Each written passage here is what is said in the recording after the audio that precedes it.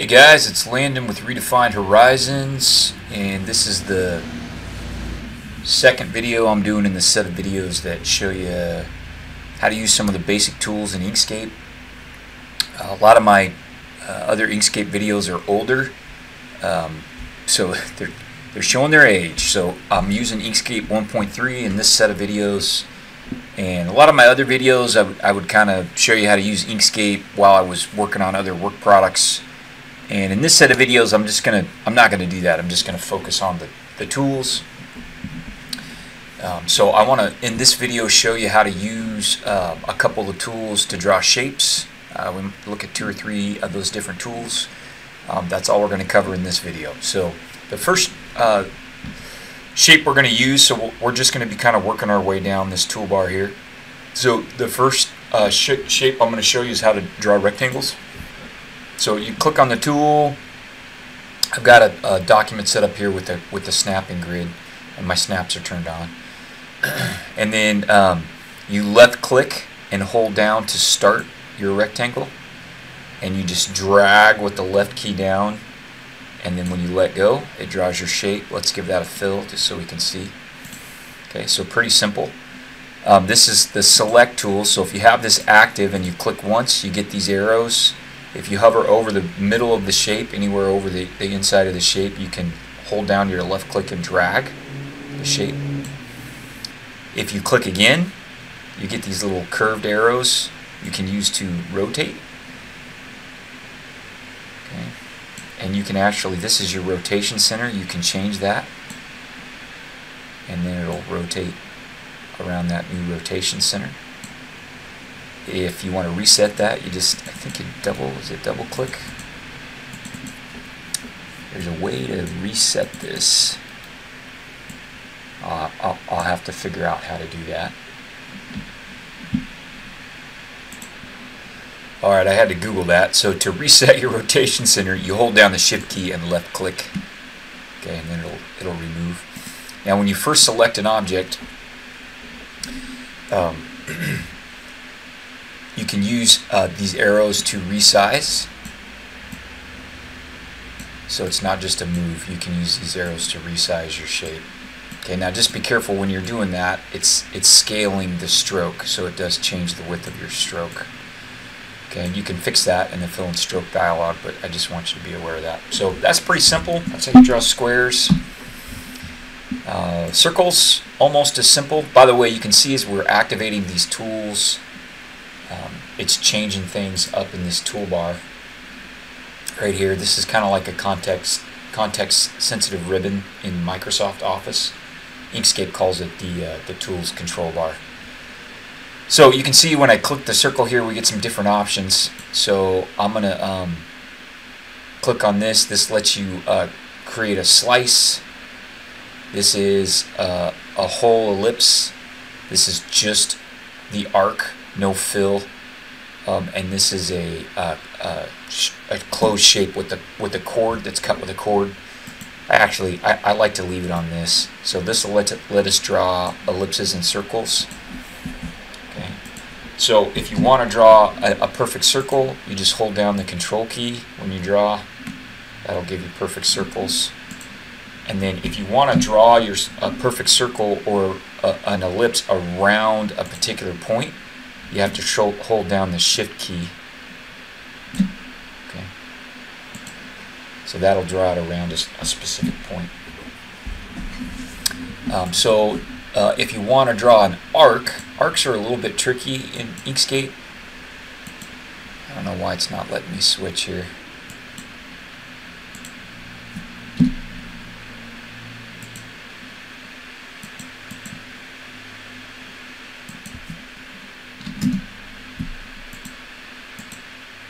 Alright, so you can't have 0, 0 in this box. So once it lets you switch, you can actually draw an arc.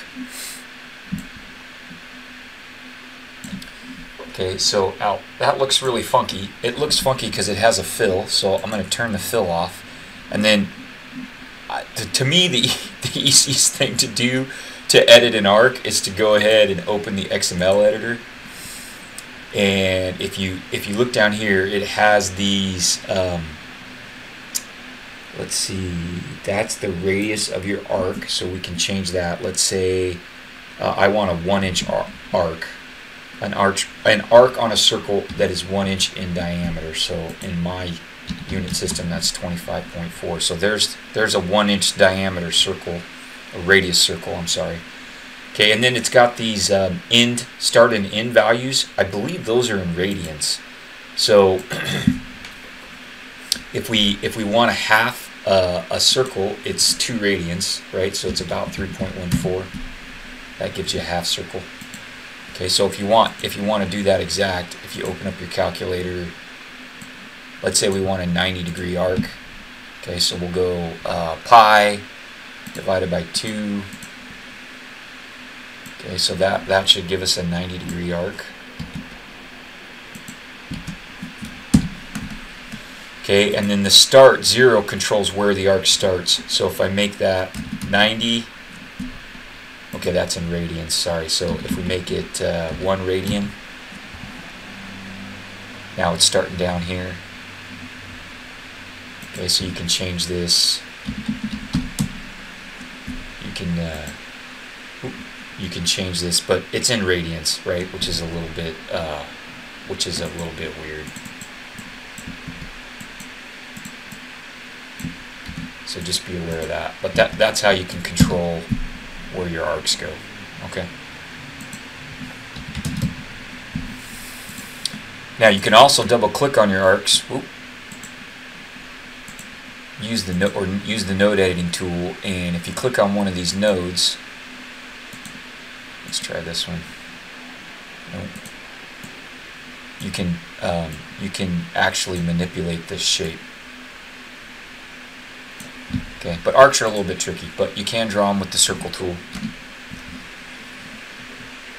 These are regular polygon shapes. You can pick a regular polygon or a star and set the number of corners. So this is a pentagon. Again, if you hold down the control key, it'll give you a regular polygon. If you hold down the shift key, it'll draw from the center of your selection point. And again, those are, we can edit those. Okay. Now I think if we go path, object to path, then it'll give us these other nodes that we can manipulate. Okay, I think that's all I wanted to show you guys on the shape tools, but I did want to take a few more minutes and show you this other tool. So there's 3 tools to draw lines. There's the pen tool, the pencil tool, and the calligraphy tool. The pencil tool lets you do freehand drawing, and it smooths your stuff out and gives you paths that are actually can be manipulated. I don't know that I've used that a whole lot, but if you're just doing something artistic, for example, so like I've got an exhibit I need to draw in the future that has a river that's just kind of a graphical element, so I might use this tool to draw in the river. Okay, and you can see it's not perfect. It does some weird stuff like that on the end, but it'll get you close. In my experience, higher values of smoothing tend to give me what I want. It's a little better than lower values of smoothing, so you can see that looks pretty smooth there, right? Okay, but so I don't use the calligraphy tool at all. It's got all kinds of options you could mess around with. I don't do any calligraphy, so I don't use that. The freehand tool is good if you just need approximate, natural, kind of smooth looking shapes. But most of what I draw, most of the paths I draw are with what they call the pen tool. And so you've got some options up here. You can draw regular Bezier paths, what they call spiral paths, B-spline paths. Those are just different mathematical functions used to draw curves. Straight line segments, and what they call paraxial line segments. So most of the time I'm just drawing straight lines. So if you left click once and then left click again and right click, you get a straight path. If you click multiple times, you get what us AutoCAD users would call a polyline. Okay, in Inkscape these are both paths. the paraxial is will always draw your line segments 90 degrees to each other, so it's cool for things like building footprints, for example. So it's a pretty cool little tool. So it's kind of like having your ortho turned on in AutoCAD. And then you can draw these different kinds of spirals. Now, to do that, if you have your tool activated, you can draw a straight line segment.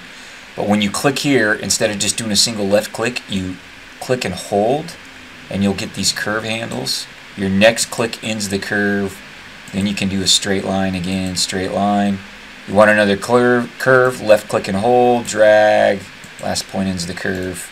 Okay, right click to enter. Now, once you've done that, you can click on here with your node tools, and you get these little grips here that allow you to edit that curve. Okay, the regular nodes just get dragged, but the curve nodes will give you those handles. Okay, and I'll be honest with you, I don't do a whole bunch with this, but you can do very cool stuff. So that's with the Bezier curve option checked. So we can check one of these other options, and works the same way in principle. Okay, so after I click my first one, it's just creating curves, and the more points I click, it's just changing those curves. I'm not going to pretend I understand a ton about how this tool works, because I don't. But it gives you some very, very smooth curves. Again, if you click on that with the node editor, you'll get handles you can manipulate. Okay.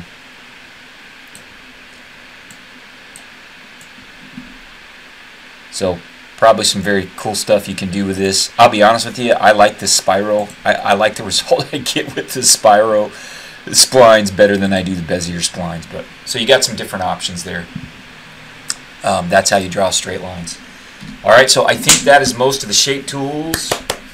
You can tell I'm excited because I'm clapping my hands. I think that's most of the shape tools that I wanted to show you guys, basic shape tools. What I'm going to show you in the next video is how to do some editing in the XML editor, and explain a little bit about how the SVG coordinate system works, because it's very different than what you would be used to if you were using a CAD product like AutoCAD or BricsCAD. Okay. Thanks for watching, guys. Appreciate it.